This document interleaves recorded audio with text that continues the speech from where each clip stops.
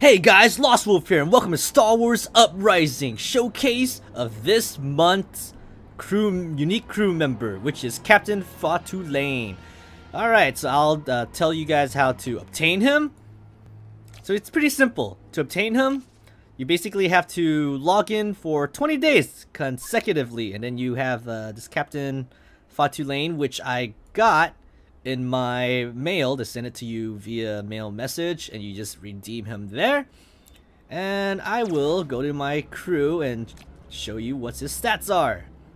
Alright, and as we go to my stats, you can look at all my crew members. I have so much that I don't think I can get them all to like max level, but they're a good source of credits. So just to let you guys know that if you guys have too many crew members, just max them out and then sell them for credits, and you'll be making millions. Anyways, there he is. This is Captain Fatulaine. And before we start, let's take a look at his player model. So this is what he looks like. One thing about this game is that they don't have unique crew models because it's weird. Like, for example, if I go to my page 7 over here, there's an Imperial plant and it looks exactly like him. Well, it's slightly different because this guy's like a 6-star, but if you go back to Captain Fatulaine, and if they were the same stars, then they would like look exactly the same, which is kind of odd. But anyways, enough critiquing his appearance. You know, your mother never always tells you not to judge people by their looks. So let's look at his inside. So he is 5-star out of 7, so he can be upgraded to 7-star, which is like one of the highest rank, if not the highest star in the game that you can get. And let's take a look at his stats. Captain Fatulaine, when you get him, he'll be level 1 out of 100. He'll have 5 out of 7 stars. His type is a special unique. That means you can only have him once. If you retire him, you will never get him again. His background's Imperial. His preference is defensive. And his description reads, 3 days into his service overseeing the Chroman Labor Pits, Fatulaine began secretly freeing his charges. He has been countering Imperial atrocities ever since. Okay, so that's why he's a broker. So I don't have his armory status right here. His skill is a broker, which is strong on currency finders runs, which are basically those bronze token that you see during your crew opportunity, as well as chromium opportunities if they're in your opportunity that resets every 6 hours. And yeah, I think that's about it. Let's take a look at his upgrades. So his blueprints require a 6-star Imperial officer blueprint.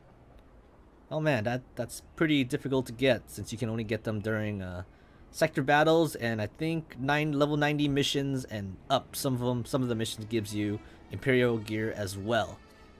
But you're gonna need 6 stars, and that's pretty tough to get as of now. And you also need a 6-star viral weapon blueprint. It can be any 6-star viral weapon, but at least as long as you have one.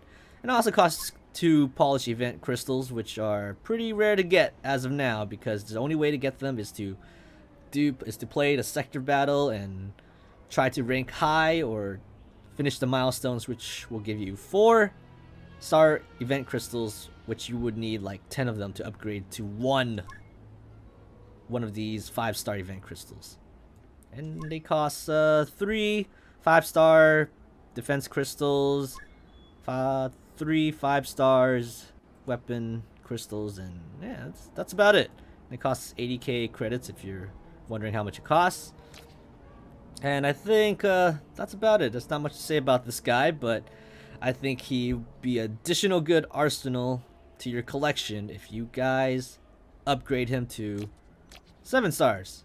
I don't think I even upgrade these droids to 7 stars yet, because man, it takes a while for them to upgrade, and you have to spend Electrum on them, which I will not do, because I need all the Electrum I can get right now, because as of now I'm trying to get a lightsaber and all that good stuff. But if you guys want to check that out, I have videos for those.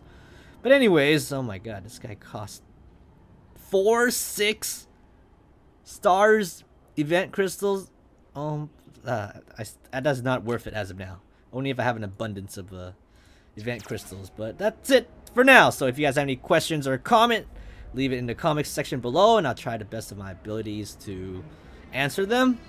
And that's about it. I just wanted to say thanks for watching, guys, and I will see you guys on the next epic Lost Wolf production. I'm Lost Wolf, and I'll be signing out.